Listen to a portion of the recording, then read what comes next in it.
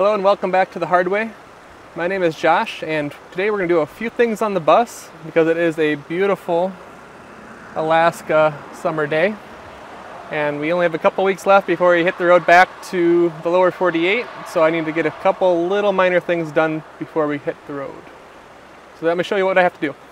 Okay, so here we are at the back of the bus. Got my tools all set up and ready to go for a really simple repair, but I just needed all the boxes for... It seems like everything was in different boxes this time. So the problem that I'm having is that this line is leaking right at this fitting. This is my water supply that comes off of the freshwater system after the pump. So this can get pressurized if I turn a valve. And basically I can run a garden hose off of this, which I use to run a pressure washer.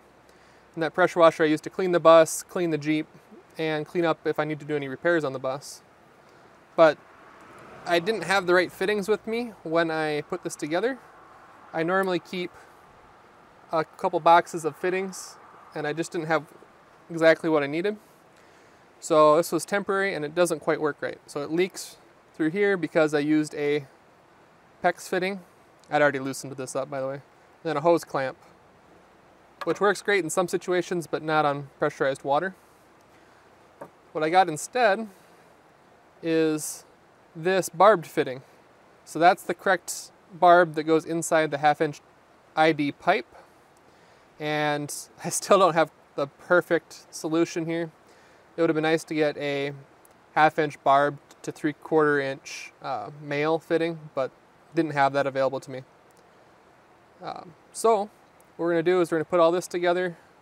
I need to pull my garden hose end off of this PEX fitting, and then we will clamp it down using a PEX clamp, which I need to find the right one. I have some that just fit right on this pipe and make a pretty good connection and provide clamping force all the way around the pipe. Much better than these worm gear style clamps, because they have a spot where they don't really provide much clamping force. You can see, actually this is a good example, you can see how it's kind of oval shaped, and that is because it is clamping on such a small diameter pipe that this, the actual mechanism for the clamping is too big and doesn't get good force. So we'll fix it the right way. So the first thing we're going to do is we are going to take off this fitting here.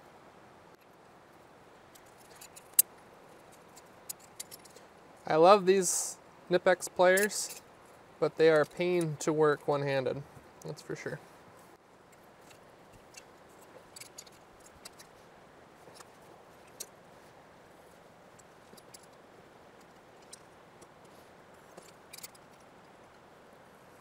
Much easier when you can just throw it right in your vise on your bench.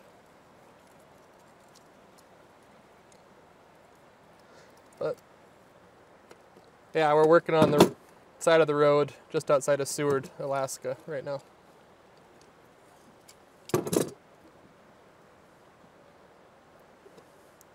One thing to be careful is these threads on any of this brass pipe fitting pipe are going to be razor sharp, so you never want to grab onto them to spin any fittings apart. Ask me how I know. Okay, so we have the bad end off, and we have our hose fitting. So this attaches to 3/4-inch garden hose. But to get to that all the way down to what I need, I have to use this concoction of fittings. So I have to put a few connections together before we can install it back on the hose.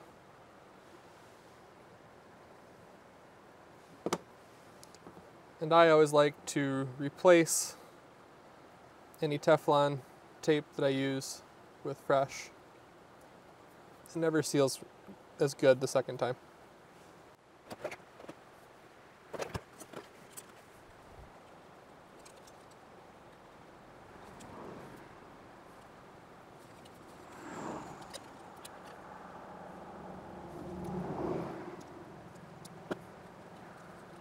in an ideal world, you'd only need one wrench fitting. But when you're on the road, you have to use what you got.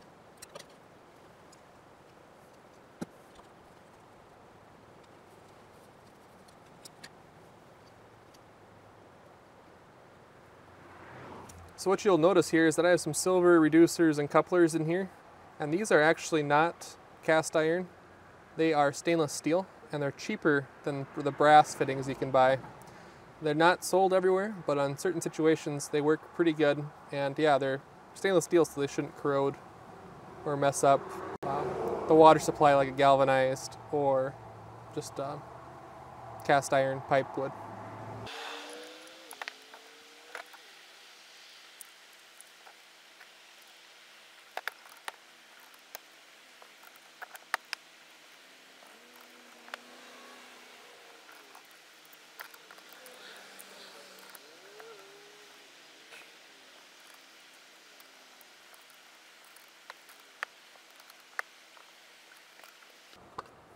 Okay, so that's the finished assembly. Next we will get it hooked up into our pipe. So the type of crimp I'm going to use is just a very basic crimp that you use a pliers that has, looks like a horse hoof trimmer pliers that you just grab like this and pinch it together. There's a more complex version of the same thing that's used for pecs that has more clamping force, but I don't have any that are the right size for this pipe. So that's what we'll use.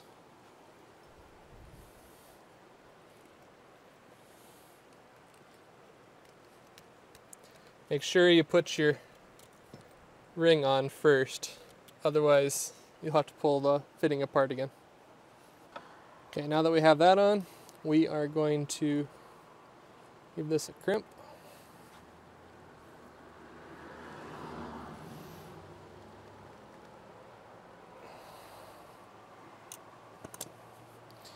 And you can see that it fully crimped because it actually is touching the metal there. And that is a nice, good, tight fit. I can also verify that it's a good crimp because it pulls down past it.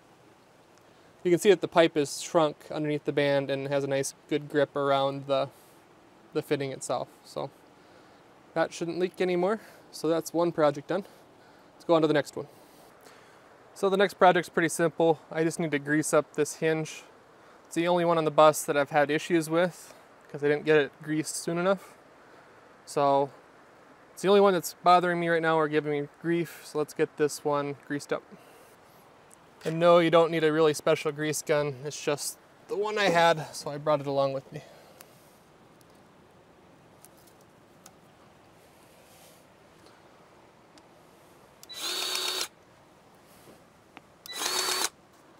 So one of the mistakes that I made when I welded these hinges on is I got some of the hinges rotated just the wrong way where most grease gun couplers don't fit on them.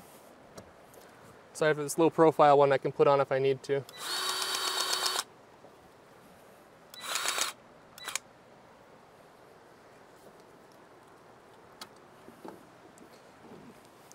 I'm going to do the same thing down here because I don't think I got it quite greased up all the way.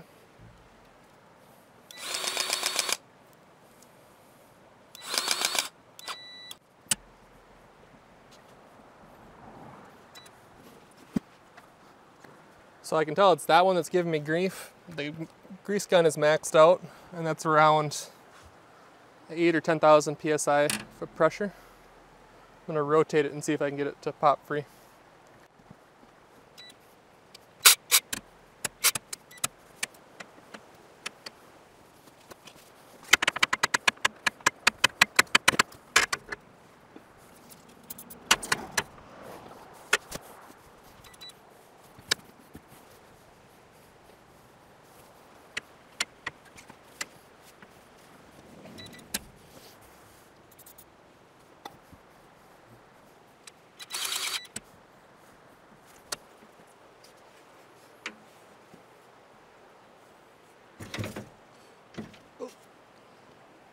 And that's what 10,000 PSI looks like when it pushes the hinge up like a hydraulic cylinder. Oh yeah. Definitely got grease in that one though.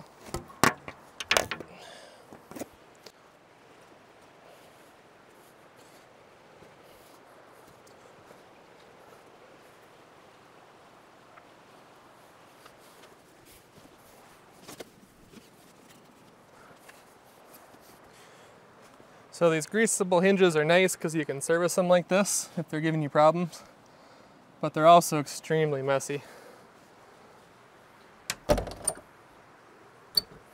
Okay, no more squeak. All I have left is to clean the junk off of my grease gun and put that away. So that completes my maintenance list for tonight. There's always something to do on the bus while you're on the road. I have to clean up all these tools, and then I'm going to call it a night. So thank you guys for watching. If you haven't already, please hit the like button, maybe subscribe if you like this content, and I'll catch you on the next video. Thank you.